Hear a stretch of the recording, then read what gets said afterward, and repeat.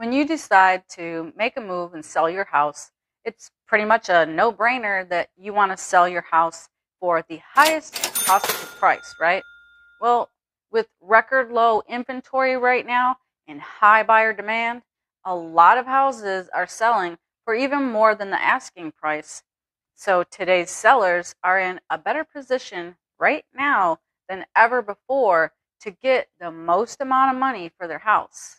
And that's what we're going to talk about in today's video. So stick around. If we haven't met yet, I'm Melanie VanBuskirk, and I'm glad that you're here with me today to talk about pricing your house right in today's market.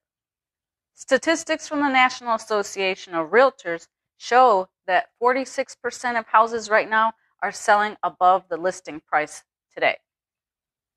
But even in today's market, it's still important to set the right asking price. Pricing too high or too low can have a negative impact on that final sale price that you end up getting. And here's why.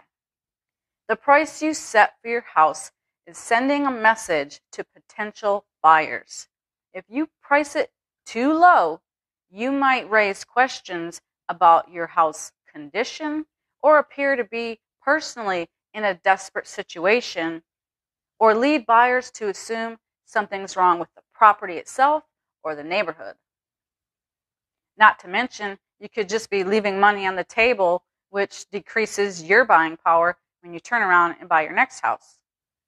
On the other hand, if you price too high, you could deter buyers. You most likely very well will deter buyers, and you're going to miss out on buyers that aren't searching in that higher bracket where your house actually should be in the price range that they're searching at, but they're not going to find your house because it's overpriced. When you overprice it and it sits without selling, you may have to do a price drop. Do that to try to reignite interest in your house, but a price drop can really be seen as a red flag for some buyers who are going to wonder why the price was reduced and what that means. What does it mean about the house? What does it mean about your personal situation? Did you just get into some sort of crisis? Are you desperate? So the longer a house sits on the market, the more it becomes sort of stigmatized, and buyers are going to see that fact that it hasn't sold quickly in this hot market as leverage in their favor. So let's think of pricing your house as a target. Your aim is to go right for that center bullseye. And you don't want to go too high, you don't want to go too low, but you want to hit right on that market value. So pricing your house based on market conditions increases the chance that you're going to have more people who are actually interested in buying the house. That makes it more likely that you're going to see multiple offers. And when that happens, you'll likely even get a higher sales price than what you are asking for. Plus, when houses are priced right, they tend to sell pretty quickly. I always say, do you want to price it to sit or price it to sell? So there are several factors that go into pricing your house, and balancing them is the key to pricing it right. So we're going to need to determine the value of the houses in your specific neighborhood. The more targeted matches you can find, the better.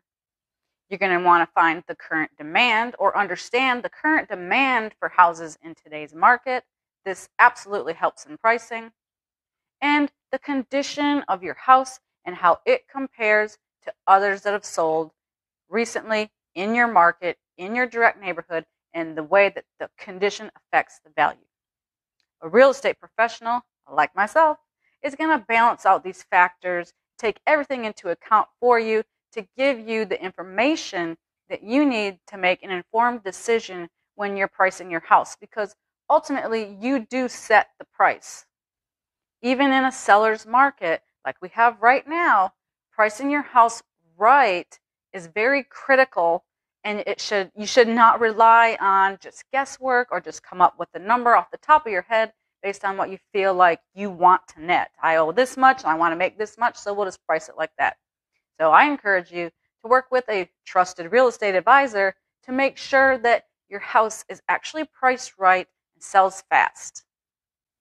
I've included a link in the description to a free guide called A Step-by-Step Guide to Selling Your Home that was published by the National Association of Realtors, and I made it really easy for you to get a copy of it. Just click the link and you'll be able to download it and keep it forever, read it whenever you like.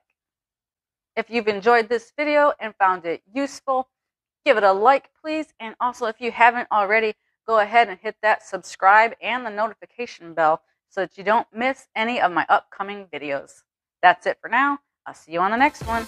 Bye.